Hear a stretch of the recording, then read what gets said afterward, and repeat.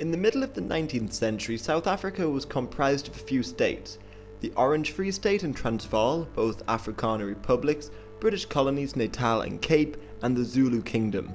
Gold and other precious metals were discovered in the region, so the British wished to assert their control over all of southern Africa and maybe turn it into a federation like Canada. So the British were eager to start a war with the Zulu Kingdom. Eventually, a cause for war presented itself in the late 1870s. Two wives of a Zulu sub-chief fled from the Zulu territory and into Britain's colonies. They had feared reprisals after it had been discovered that they were adulterous. A group of Zulus pursued the women and brought them back to the chief. Then, a colonial engineer and a trader were taken prisoner by a group of Zulus when they were working near the border. They were released, but the Commissioner of South Africa jumped at the chance to use this border infringement to ignite a war against the Zulu. He issued an ultimatum that he knew the Zulu king Cetshwayo could not accept, including allowing missionaries to convert the population and forcing the king to disband his army. The king did not respond, so the British declared war in 1879. One British army marched north and took Ishowa, but a Zulu army quickly laid siege to the fort. Another British force set up camp across the border near Ishandlwana, a hill near Buffalo River. The Zulus marched out to meet them, and using a cow horn maneuver, they were able to get within arm's reach of the British and rendered their guns useless.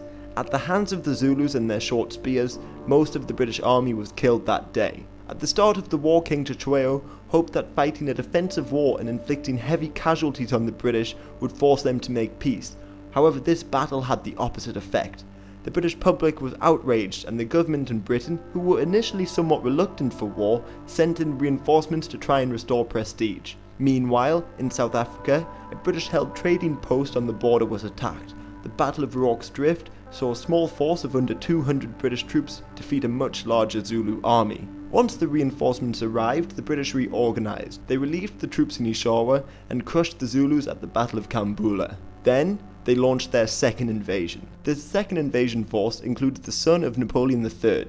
However, he died in a skirmish, and with him the House of Bonaparte effectively ended. The force made it into the Zulu capital Ulundi in July 1879, and equipped with Gatling guns and heavy artillery, they were able to destroy the Zulus and raze their city to the ground. Cetshwayo was captured and forced into exile. His kingdom was divided into smaller chiefdoms, one of which went to a white settler named John Dunn. The strongest native kingdom in southern Africa ceased to exist, and its land was eventually incorporated into the British colony of Natal. However, with the destruction of the Zulus, the Boers had no need for British protection. They therefore sought full independence, and the Boer War started 1 year later.